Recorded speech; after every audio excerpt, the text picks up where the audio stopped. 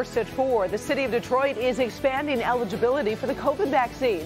We'll tell you who's getting in line now. And here's Paula. Well, getting students back into the classroom safely is only part of the challenge. For educators, the next big frontier is dealing with the learning lag. Hi, Ben. Paula, we're in the middle of two beautiful ones. You're brightly backlit there, and we will see more sunshine tomorrow. We will not see any warmer temperatures at the end of this forecast, but we look at a huge polar plunge. All that right now, First at 4. Live from downtown Detroit, home of WDIV and Click on Detroit, Local 4 News First at 4 starts now. Good afternoon, I'm Karen Drew. First at 4, the battle over a heated push to let them play is now heading to court. The group called Let Them Play Michigan is among the plaintiffs that sued today to reinstate winter contact sports immediately. The complaint alleges the state health department's order violates the constitutional rights of high school student athletes. The pause on winter contact sports was recently extended through February 21st. Attorneys argue with other restrictions being loosened across the state, why not contact sports? We've got high school physical education going on, right? We've got an hour-long basketball game probably occurring right now in a PE class somewhere in this state, but yet the student athletes at 3 o'clock can't play basketball. I don't really understand the data or science behind that.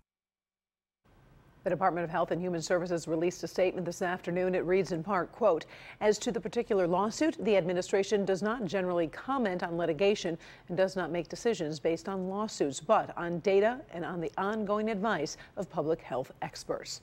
We're also tracking other developments connected to the pandemic, including an update from Detroit's mayor on vaccines. First, the state of Michigan is reporting just over 1,200 new cases in the last 24 hours, and we've seen 63 additional deaths, including 36 from a review of records. Today, the state's top medical executive, Dr. Janae Caldoun, testified before Congress, saying 90% of the vaccines the state receives is administered within 7 days. The city of Detroit has been one of the state's vaccine success stories, and it is expanding eligibility again. It's adding restaurant and grocery employees to the list, plus security guards and janitors living or working in Detroit. There is no place else where you can dial the phone. You typically get on in 10 or 15 minutes. You get your appointment, you drive in, and you're usually out in 35 to 40 minutes. And so we're going to continue to expand this to more and more Detroiters.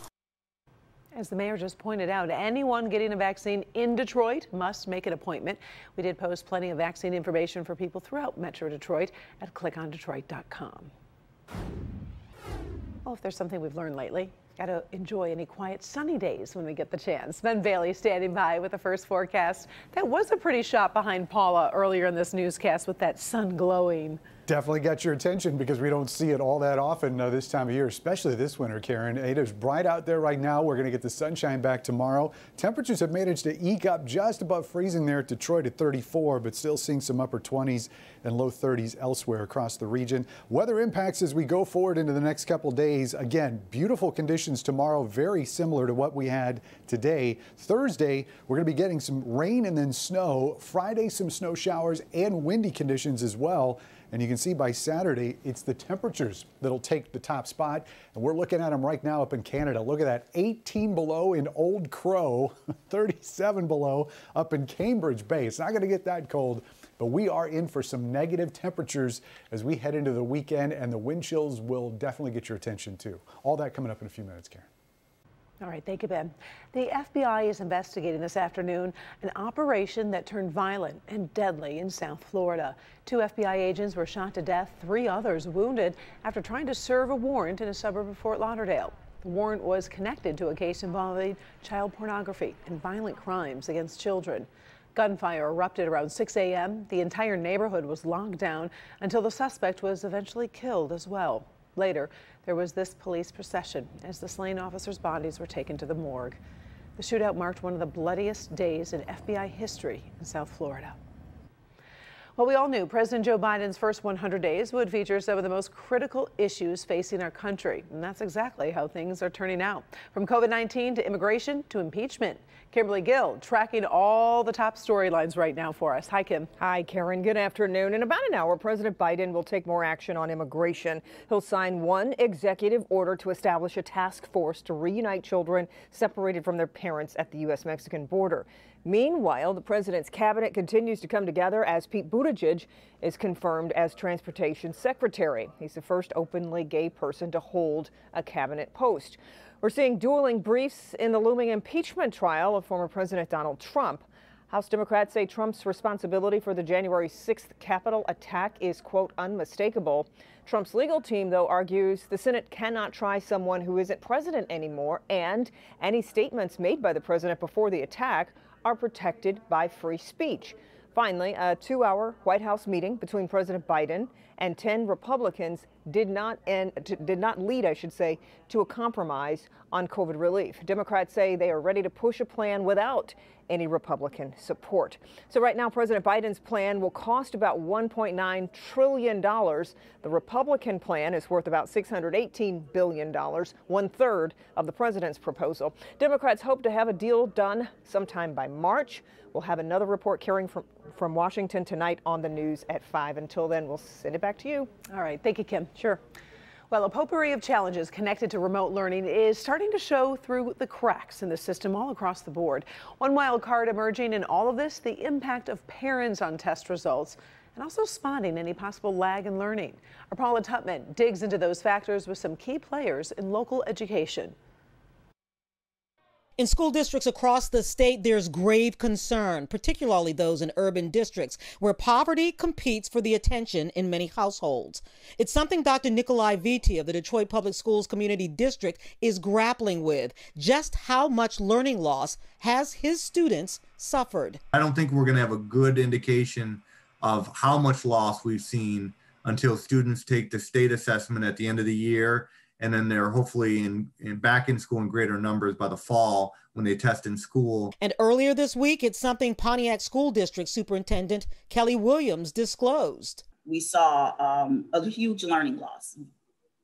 I mean, literally 2 grades behind. Students aren't the only ones struggling with schoolwork from afar.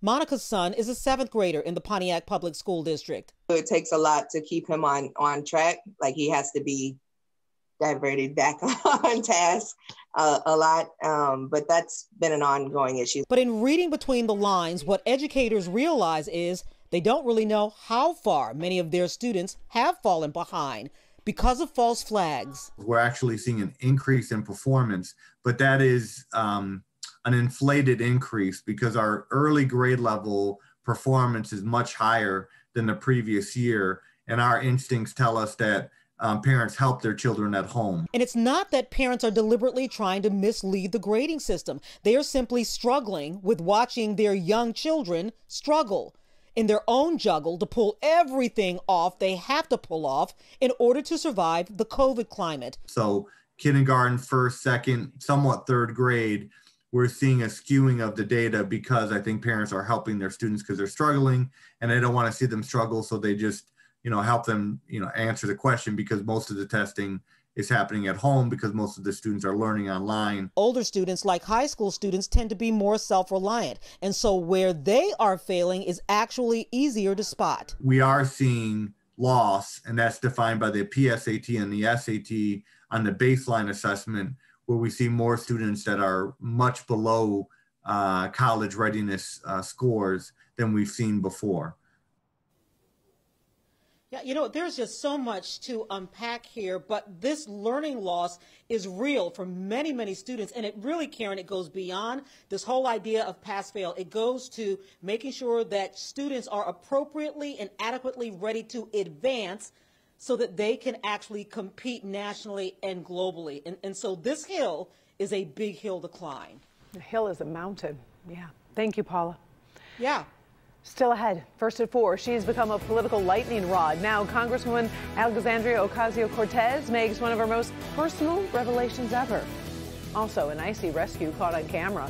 We're going to talk about this major operation and find one brighter moment in the middle of an East Coast pounding. Up first, remembering an international hero who did more after turning 100 than many people do in a lifetime. We'll be right back.